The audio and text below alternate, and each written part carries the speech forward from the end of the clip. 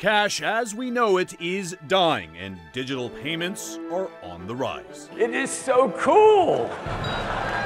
We sent 2 crack reporters to find out what happens when society cashes out. Check, please.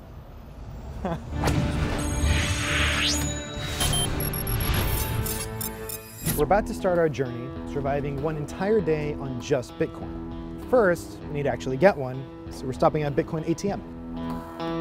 Let's get started. Scan your Bitcoin address. Let's try that again. Doesn't seem to be working. There we go. $20 is going to get me a tiny fraction of a Bitcoin. But let's go ahead and tap to complete this. Send it. That's pretty easy.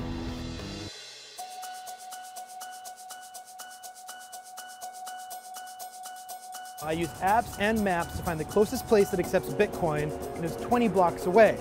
Now, I've stopped by a bunch of places that show they accept credit card, Apple Pay, Google Wallet, Square, even AARP and Diners Club, but no Bitcoin. This is the first, Pita City. Let's give it a shot. I'd like a beef and lamb shawarma and a bottle of water. 934.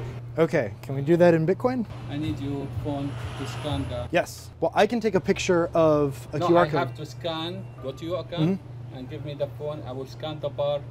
It tells me that I That's snap a photo That's of why it, so you can hold it. I got it. Yes. All right. Okay, send payment. After this, I'm gonna need to get to work, which will be difficult because I can't buy a transit card in Bitcoin, not quickly anyway. So I'm going to call the one service I know that takes it, a limo.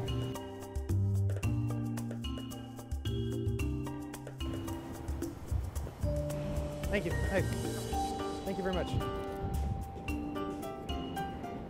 So I pay in Bitcoin through an invoice, right? Yes. Do you want me to fill it out? Oh, it says it has an error submitting the request. Let me try that again. My driver, Erjan, had to call the office, but we finally got it working.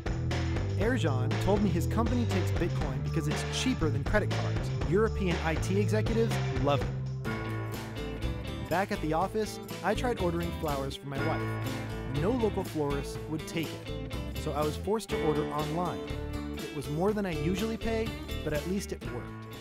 All right, so we've reached the end of the workday and I want to go get a drink, but I can't get there on the subway because I have to pay in cash or credit card.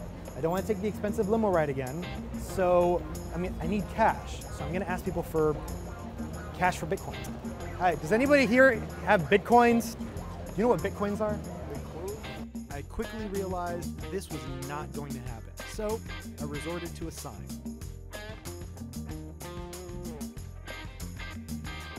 I'm feeling pretty miserable. This is clearly not going to work. So I've held this sign up, like 500 people walked by me, and nobody seems to even know what Bitcoins are. So I'm going to give up and just borrow one of my producer's Metro cards. I'll just use this instead.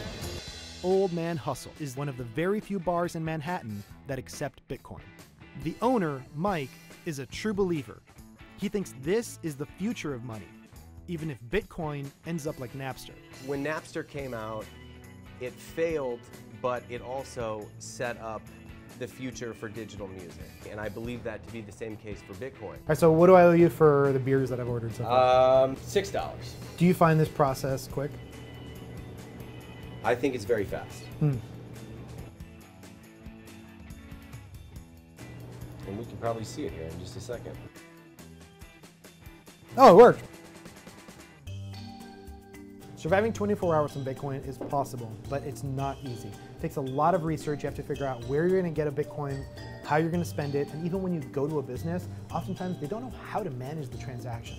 So if I've learned anything in this experience, it's that Bitcoin is interesting, it's really cool to use, but it's a little bit impractical. I don't think I'd do this again.